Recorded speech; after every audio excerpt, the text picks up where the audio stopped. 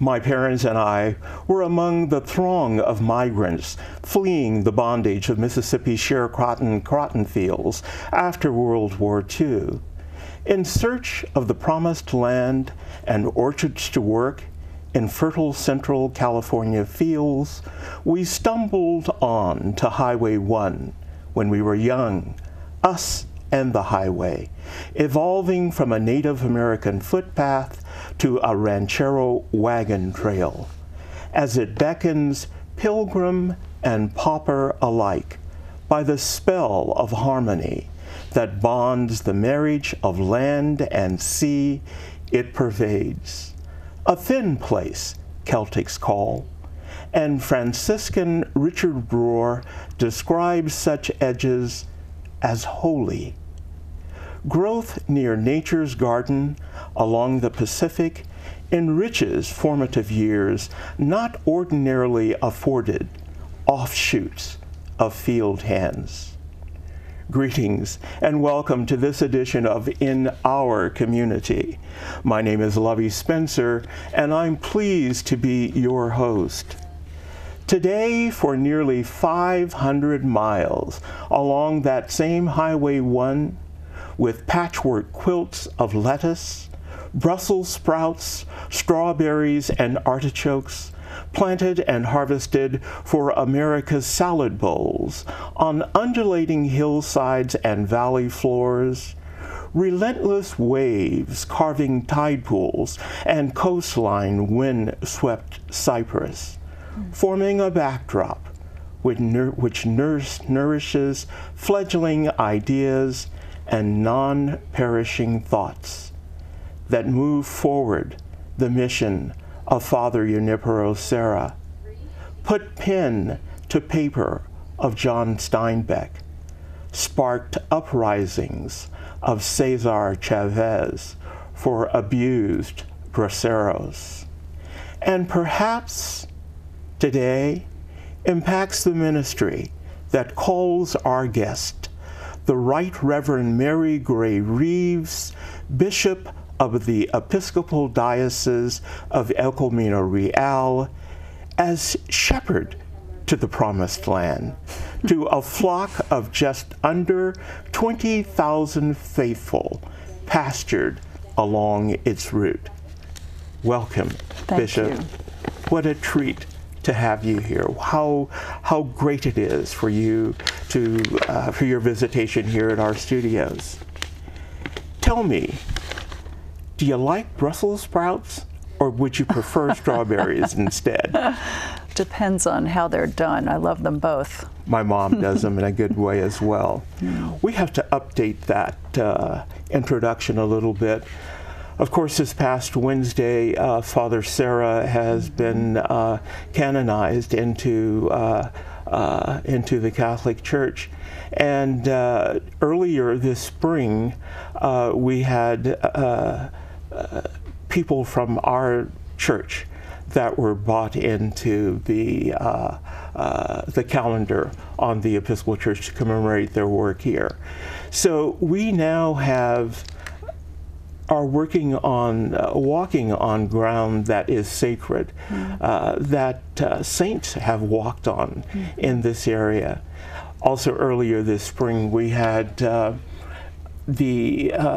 of our priests from our church visit us and to work on the Cassie family and their commemoration into the church. And you were a part of that, Bishop. Could you talk about your involvement with the Cassie resolution and that process of bringing them forward? In our church, in the Episcopal Church, we don't canonize as Junipero Serra was canonized this week, which was a great blessing, a great cause, especially for us here in California, for celebration. We call people saints, but we remember them as holy and sacred witnesses in the world, and it is good to take note of people in our history who have helped to shape and form the community.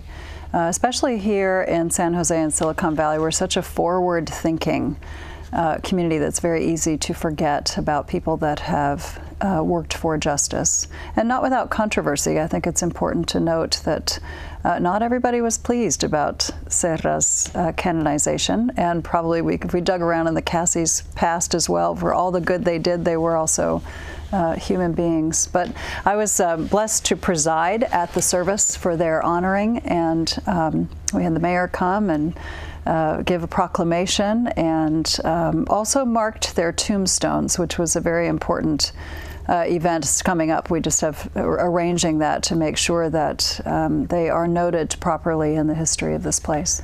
To actually realize 150 years is very short time, is that the mayor presented the proclamation to the great-granddaughter of the Cassies and the cousins that were there. So this was a very short period of time. We think about this for 150 years, but you do think about the trials and tribulations that they went through, and for that time, for the work that they did, it's really an exciting time in our church to recognize them and to give them their just rewards. A part of this this same change has been the actual change of our church in terms of how it is that we look upon and celebrate these people.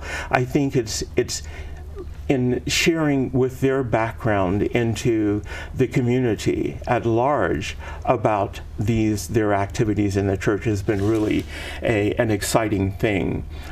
We received commemorations from the state council member. We received commemorations from Cindy Chavez. All of these people have been recognized with their efforts, and so the community at large, beyond our church, are aware of what it is that they do.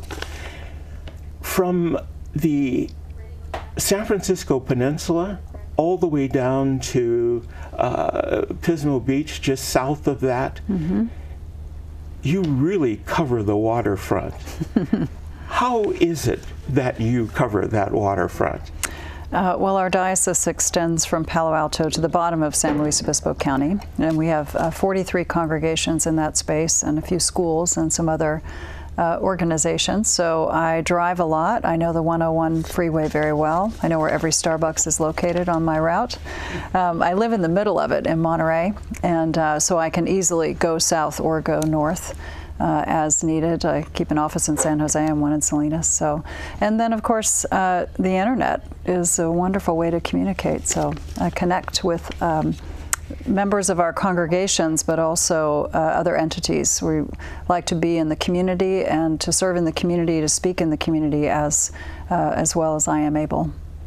I've watched you transact business, and you've got your electronic gadgets and toys around. It's a different day, isn't it? It's a different day. To do that. I've watched you experience some of your visitations that you do to some of your parishes, and that's very much a part of of your being in touch with your flock as well. I was on the occasion of hearing one of your sermons, and in the part of the sermon you were talking about it was a term that Flip Wilson's used, is that what you see is what you get.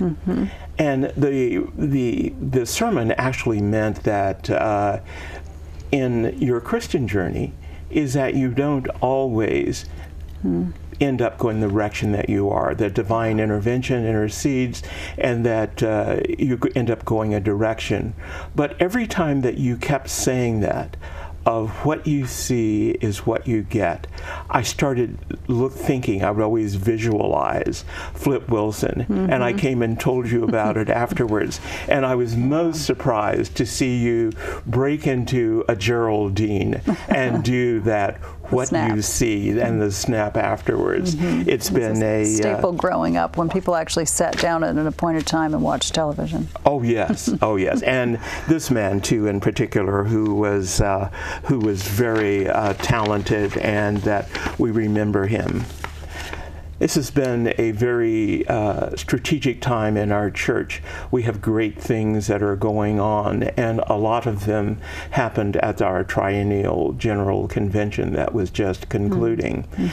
And we all watched. It was a number of things. For Supreme Court rulings coming down at the same time, activities, paradigm shifts in ours of how we do business. And one of the things that we talked about, you blogged again with that those toys, and you were saying that you had felt a shift in our church at that time, that you had felt that we had moved into a different direction. Can you talk about that shift that you had and observed? I think what I was referring to is that the mood felt much lighter at this convention than it has in the last 10 or so years, because we have been, as a denomination, heavily involved in the congregation, in the conversation around human sexuality. And our church has really led the way among denominations to full inclusion of gay and lesbian, transgender and bisexual persons, and not without some very painful conflict. And we've been in the thick of it. And this last convention felt like we were emerging out of the most difficult part of the conversation. We made some decisions around our marriage liturgies, which made them non-gender specific, and we happened to be doing that, scheduled to do it just a couple of days after the Supreme Court handed down their decision. So for some people, that was extremely difficult, and for others of us, we were quite elated with that news. So it felt good and light. I think religion in general in America is in a place of great change in terms of its role in the culture, in terms of how it functions. For us as an institution, we're a pretty institutionally heavy church, and we need to lighten up on that, lessen up on that, to connect with more people. I think that something like marriage equality is a place where we connect with the wider culture. Even the role of marriage in general, to consider it in our culture is to bring up a relevant question, because the whole nature of marriage, why people marry, when they marry, how they marry, is very much open now in a way that it wasn't ever. The lightness, I think, was manifested in our presiding bishop's sermon at this time. I think that for those of us that know the church as the frozen chosen, is that this convention there was a lot of that image that was put along the way, and our presiding bishop, who is a marine biologist, who is her own pilot, her text for her sermon was, "Get up, girl. You're not dead yet." Yeah. And she was talking about our church. And she was talking about these experiences that you have just mentioned here. I think it is the parable that she uses on this. Could you give us a little background on that parable? It isn't actually a parable. It's actually a story, but in the sense that parables communicate a metaphor, a deeper meaning. This story is about two people that are interacting with Jesus. And one is a man who has sent one of his staff to come and get Jesus to heal his daughter, who's very sick. And at the same time that encounter is happening, a woman reaches out and touches the hem of Jesus' garment, because she believes if she can just touch that, it will heal her. And she is a woman who's had a hemorrhage for many, many years. So these kind of like two healings happen simultaneously, but in different places, because Jesus goes with the servant who's been sent, and when he arrives there, this girl is alive again, having been dead. So Catherine, who's the presiding bishop to which you refer, made that made that statement about "Get up, girl, you're not dead yet." And she's a very introverted person, but the way she said it was extremely light and fun, and we knew it was about us as a church to just say, death is not death. And in our Christian faith, that is true, because we believe in resurrection, that there's something more. So even in times of death, there's something more. Considering her, we were taken aback at the presentation, and of course the time frame of 12 years was very significant as well, because it was 12 years ago that we consecrated our first openly gay bishop in the church, a partnered bishop in the church. So this has been a struggle. It's been a struggle. It has taken its toll, but we're now ready to move forward. And in that moving forward, what we have done is to have a very exciting election. And we elected Bishop Michael Curry, who, so the first presiding bishop, the woman in the church, is going to pass her crozier on to the first black man to hold that position. And not only was he was elected on the first ballot, and that if he were a politician, I would think that he would have a mandate to move forward on that.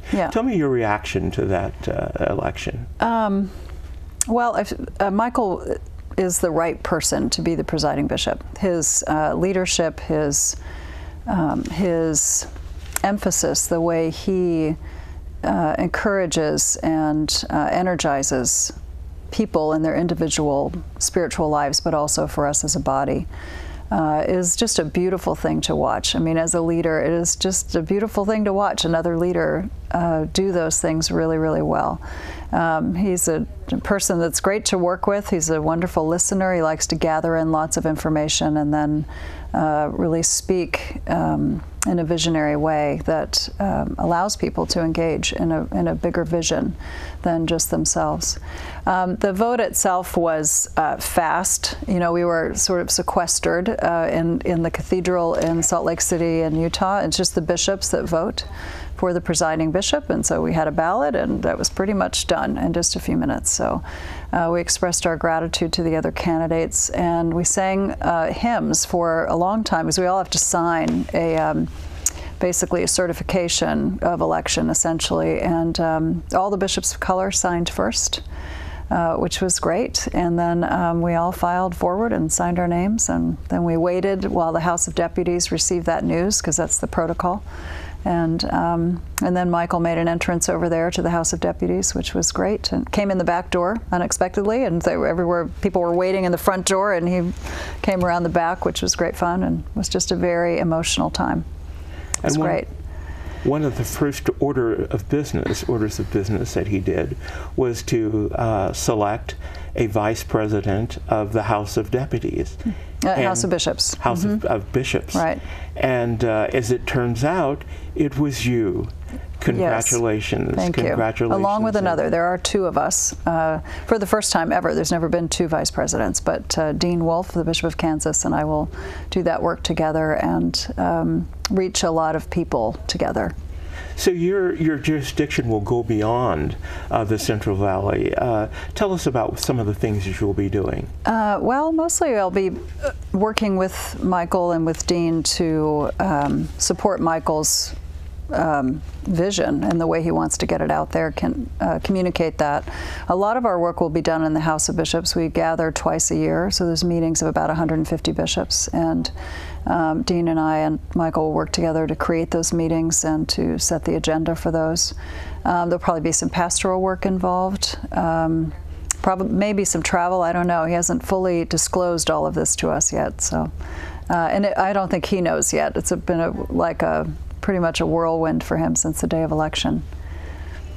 His message, the sermon that he preached at General Convention, was quite straightforward as well. The charge was to go, and he looks upon his ministry as what he calls the Jesus movement, and that in preparing for this, I know the two of you have been on a similar commission into where you're restructuring the church to so that it can can actually perform better and perhaps in a more effective way. Can you talk about that restructuring? Yeah, we were on a committee together of about 24 people that were a pretty diverse group across the church, and then our job was to bring resolutions to the General Convention. Some of those were received and approved, and others were referred for study, which is our way of saying we don't want to do this yet. But a lot of the restructuring is just to pare down the institution. Religion in America is in decline. Mainline Christianity is in decline. So we have far too much structure. We have more than we need. And the structure that we have is not necessarily conducive to growth, to moving people out of the church buildings into communities in ways that we really need to do in order to be effective sharers of good news. And Michael would call that the Jesus movement, is how we connect people to this person, Jesus, which for us as Christians is the way that we know God and the way we connect with God. And we've gotten really good at being the church in its institutional self, and our skills at communicating the personal impact of faith, the way to come to faith versus some kind of intellectual belief. Those skills are quite dull, and they need to be sharpened. His manner of preaching is not dull at all. No, definitely not. And I think that people will be taken aback when they see this Episcopal presiding bishop and how the kinds of sermons that he delivers. It's rather exciting. One of the interesting things that happened at the convention was this bicameral legislative body of the House of Bishops and the House of Deputies met together, and that the focus was on the 5 marks of mission, which was rather unusual in that process. Can you talk a little bit about that and this moving forward in the charge of this? One of the resolutions that the restructuring group, otherwise known as TREC, brought to the convention was to have a unicameral house. That was referred for further study because there's a long history of being very attached to having 2 separate houses at our convention. But at this convention, and we hope at subsequent conventions, we'll spend more time in the same room together talking, because the views are very different from being a bishop to being a priest, deacon, or lay person in the church. So one of the gatherings we had was to talk about the marks of mission, how we're living those out. And the marks of mission are a global understanding of how we live out the Christian faith within our Anglican worldwide church.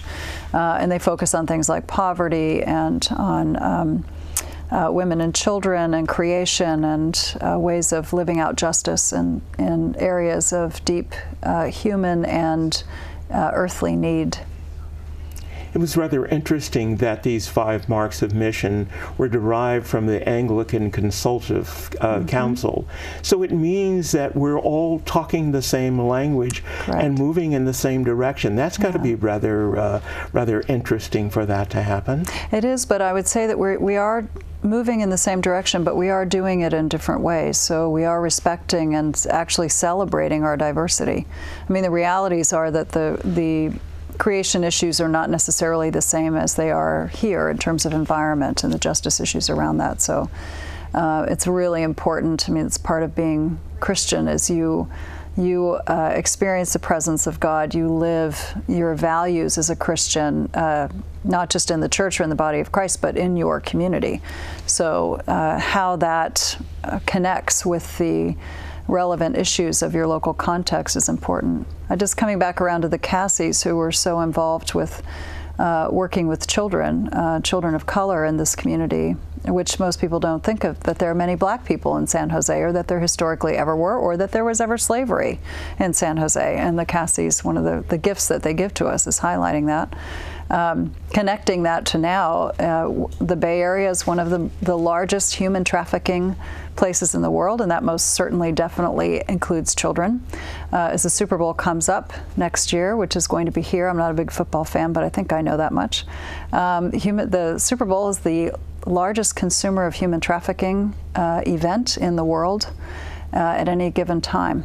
And so that history, that example of care for those who have the least power in our society comes right back around today in a different context, but right in the same place. Right in the same place.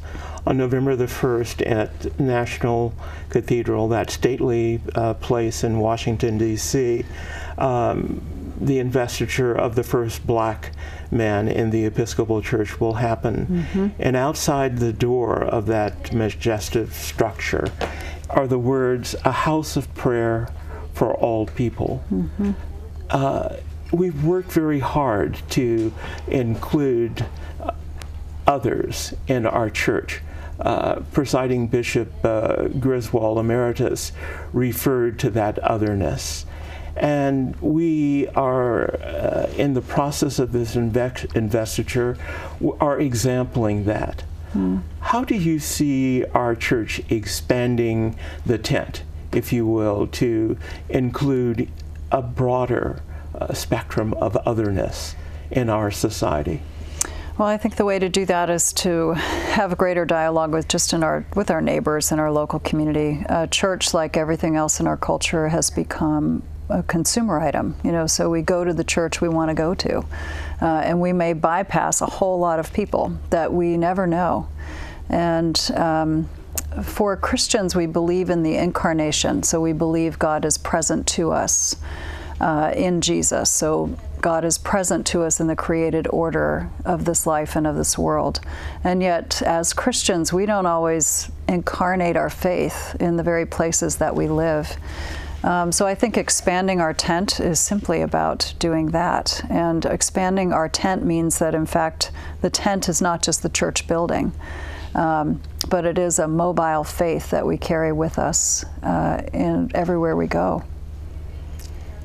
And it's going to be an interesting time of the perspective that you're going to have this really immersed into it and involved in it, and to bring some of that excitement back here to the Central Coast as well. Bishop, thank you so much for spending time with us. Our guest has been the Right Reverend Mary Gray-Reeves, Bishop of the Episcopal Diocese of El Camino Real. My name is Lovey Spencer, and it has been my pleasure to be your host. Until next time, on this edition of In Our Community, I wish you peace and lovey. Thank you.